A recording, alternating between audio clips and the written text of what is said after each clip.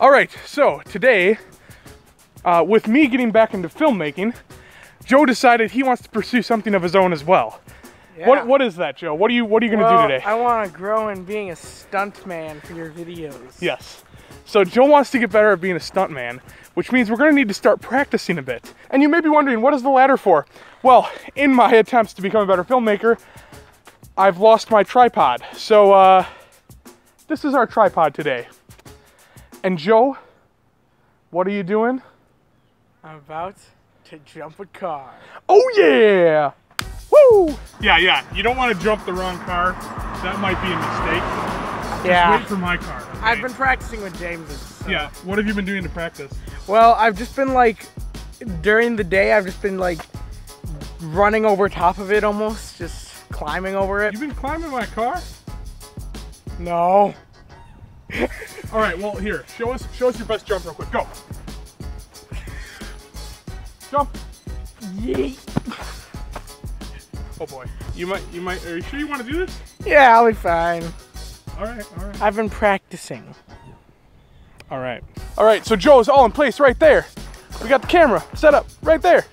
And now it's time for me to get my car over there, and Joe is gonna jump.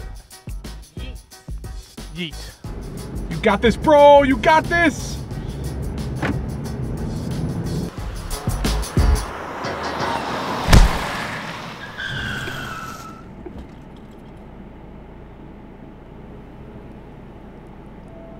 Well, it's that time of the week again. Time to show you my weigh-in results.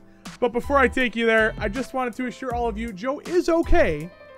Joe, show them you're okay. Hello. And also, he was not hurt or put in any danger during this segment. I figured that doing this visual effect was a good way for me to get back into it, since it was one of the first successful visual effects that I did back in college. But with all that being said, let me show you this week's weigh-in and tell you how I did. So if you follow me on Twitter, you saw that last week I took an electronics break, and I just took the whole week off, and that's why I didn't get any footage from the 4th of July or camping with the family that week. I just needed some time to take a break and refocus on what I'm doing. But with that, like I said in my video last week, I was struggling with a lot of stuff emotionally, and it really affected me. I gotta be honest, I didn't do so hot with my diet at the beginning of the week because I was in that mindset. I wasn't in a stable mindset, but I'm strong now, and I'm back. And toward the end of the week, I was able to bring it all back together and start hitting my diet strong.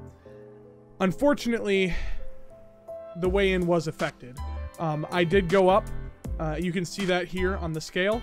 I went up about 6 or 7 pounds, and it was disappointing. But like I always say, no matter what that scale says, you got to keep on pushing forward. So for the past 2 days, I've been really strong on my diet again. I've been eating consistently the same things, and I've been working to get better sleep again.